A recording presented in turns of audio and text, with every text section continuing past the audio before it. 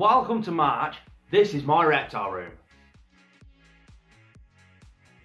Not only is it the 1st of March, not only are we doing March Madness, where we're going to be uploading a video every single day through March 2019, 8 PM every day. Tune in to see what those videos are. Let's go to the room tour. So let's start off with the bosc monitor. His name is Hugo. He's a 2-year-old bosc monitor. Now anyone from America or anywhere like that, you'd probably call these savanah monitors. In the UK, they're called a bosc monitor. That's because they were first introduced into Europe by a bloke called Lewis Bosc. So they've named it after him in the UK. Now these originate from Western Africa, those sorts of foresty landy areas. And although these are quite widely available in the pet trade lately, they are actually becoming under threat in the wild. Now that under threat is due to people hunting them for their leather and their meat and for the wild caught pet trade. The stats for these are quite shocking, to be honest. Between 2010 and 2018, 178,000 bosc monitors were seized as illegal importers from the USA. So this guy's called Hugo. He's in a bioactive enclosure. It's a 6-foot enclosure, so it's not his forever home. But it's fully bioactive. He's got a clean up crew of Morio worm beetles, tropical grey woodlice, tropical orange woodlice, and a few other various bits and bobs. He's got quite a few springtails in there with him as well. His enclosure does need a bit of tarting up and a bit more substrate added into it. It's all just compacted down over time.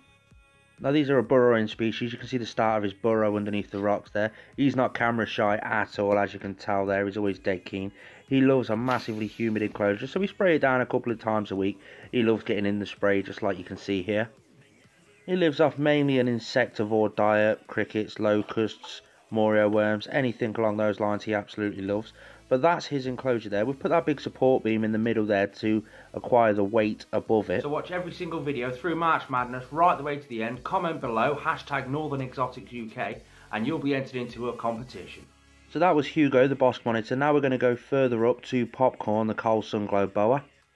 His enclosure is exactly the same length and width and everything because it is directly above the bosc monitor's enclosure. We are recently starting to make it a little bit more arboreal for him because he does love a bit of a good climb when he's in here.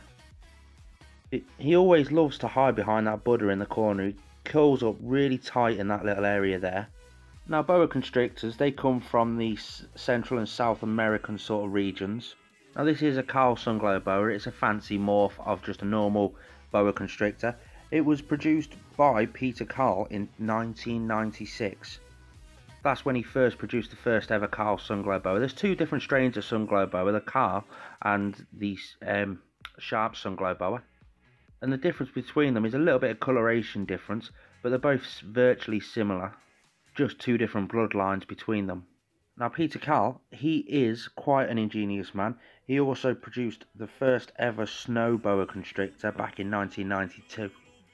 Here's our main man anyway, Popcorn as Carl sunglow boa. As I said, he does love his arboreal setup. There's his lovely colorations on a close-up.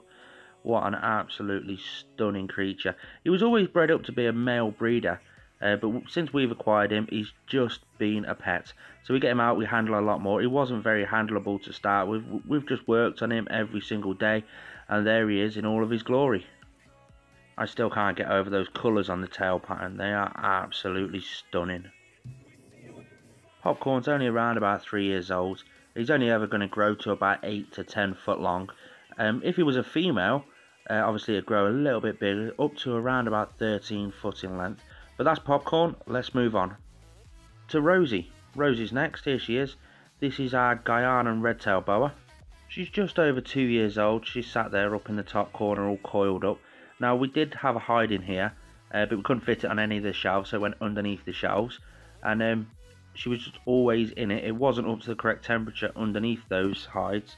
Save getting a bigger bulb, we took the hide out and she's exploring a hell of a lot better now. She sheds better and everything like that. So it was definitely a good call. There she is in all of her glory. I love that reduced pattern on her.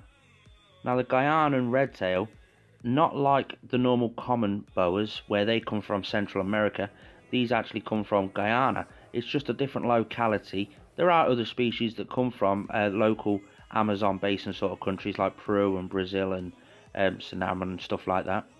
This girl's nowhere near fully grown. When she is fully grown, she's going to be around about 13 foot long.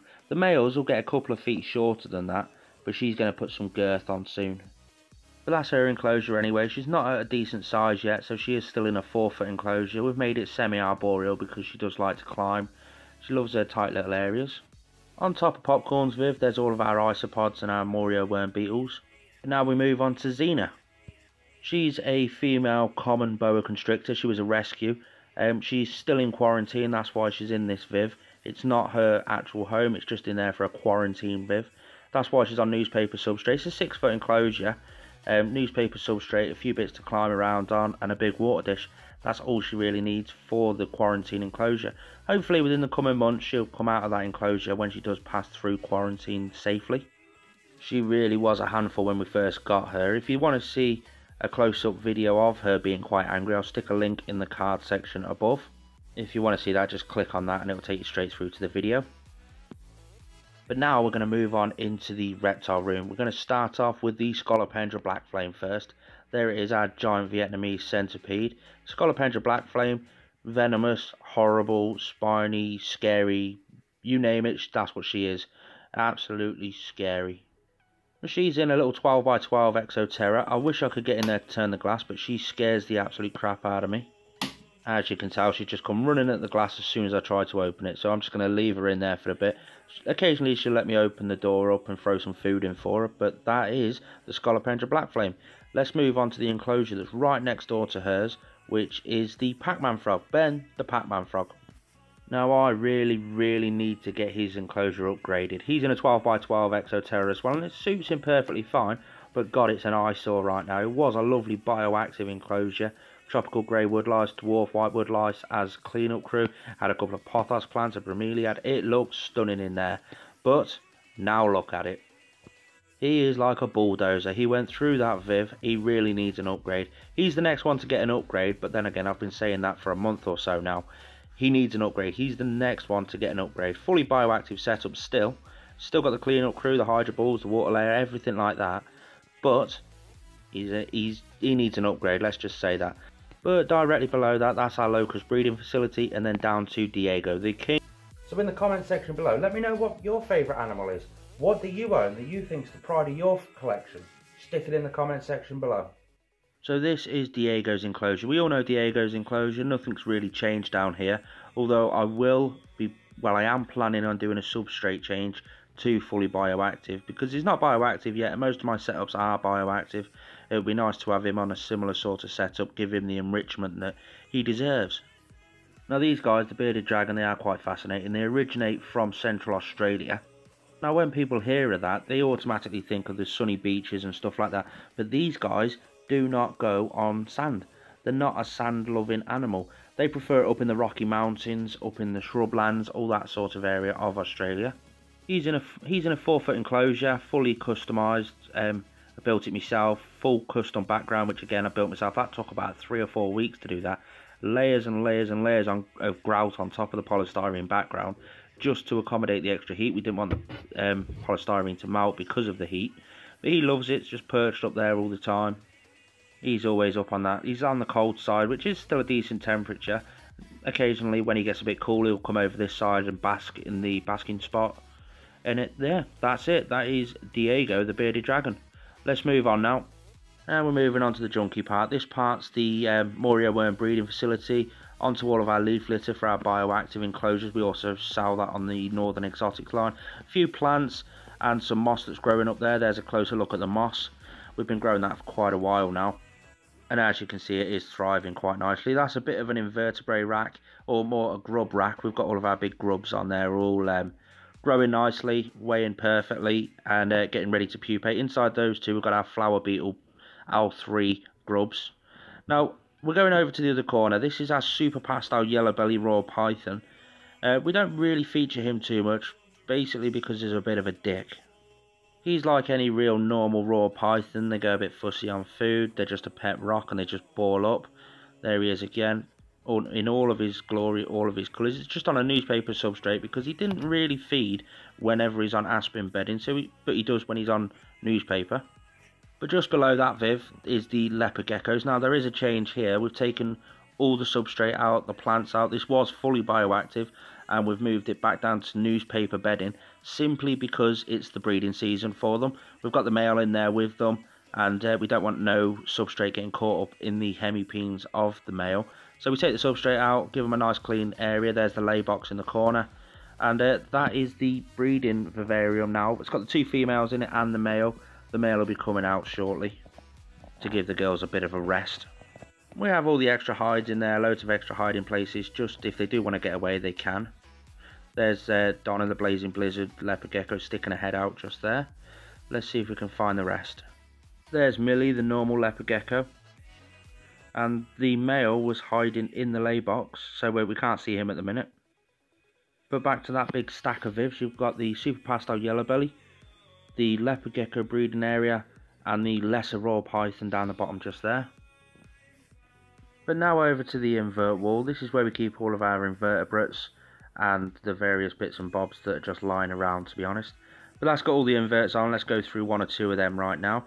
This one is our Vietnamese forest scorpion. This is one of our latest new additions. We got this from a mystery box from MAS Exotics. Go and check their websites out, they're pretty decent. He's just currently in a 9 litre rub at the minute. We need to tart it up, give him a few extra hides and all that sort of stuff. But he is very hungry and he does love his food all the time. So I'm going to have to keep an eye on what we actually give him. As you can tell, he is quite an aggressive feeder. As soon as the food goes in, he grabs it every time, no matter what you feed him. We've tried him on dubia roaches, we've tried him on locusts, and as you can tell right now, we've just tried him on a morio worm.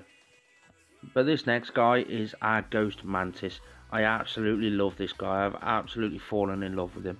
We're just currently feeding him a few fruit flies now, as you can tell. Oh, there we go, he's grabbed it straight away. He's feeding aggressively. Again, this one come from MAS Exotics. It's a new inhabitant in our collection. Check out that close-up footage of him. What an amazing species these are. But let's move on.